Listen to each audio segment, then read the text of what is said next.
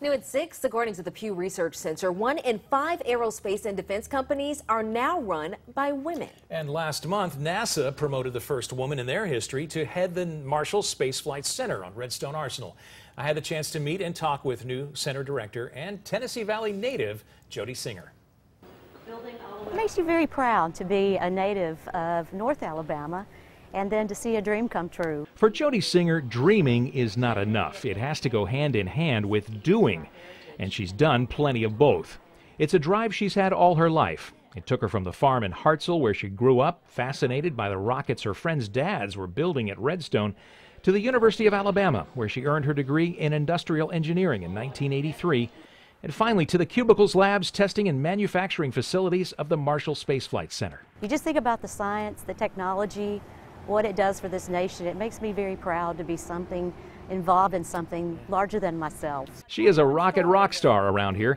Our interview had to wait while she greeted some guests outside. Enjoy. Welcome. Welcome. With an easy smile and infectious attitude, she exudes an excitement and enthusiasm for the space program and her team's role in it.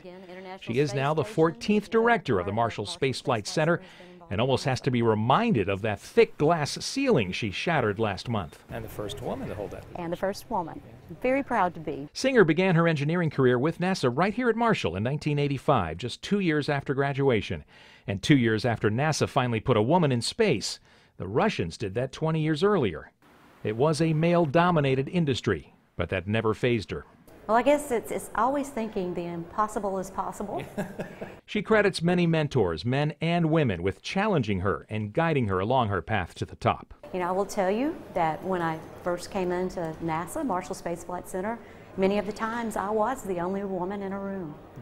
But I will tell you, I've always felt respected and given the opportunity, and had a lot of folks that invested in me and made a difference. She's proud of the hard work she's done to get here and the strides women in the private sector have made as well. Consider this, 4 out of the top 5 defense and aerospace businesses, all of which have a large footprint in North Alabama, are run by women.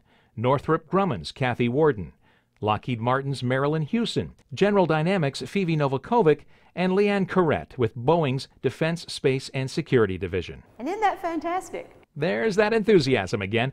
In fact, according to the Pew Research Center, women now account for 1 out of 5 of the CEOs in aerospace and defense companies. And Singer is paying it forward. That's one of the things that is important to me as I go forward, is giving others the opportunity to make dreams come true. The next big dream coming true out here is the Space Launch System, the SLS.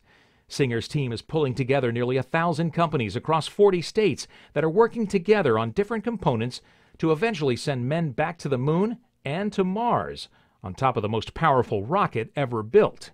Will they do it? Singer doesn't hesitate. Absolutely. Another impossible dream made possible. It's an attitude she instills in everyone she meets, cheering on the next generation of men and women to quite literally reach for the stars. You know that benefit is bigger than ourselves, and it's something that makes a difference not only for this nation but for the world. Singer oversees nearly 6,000 civil service and contractor employees and an annual budget of about $2.8 billion. She says her team is on target for that first launch of the SLS in 2020.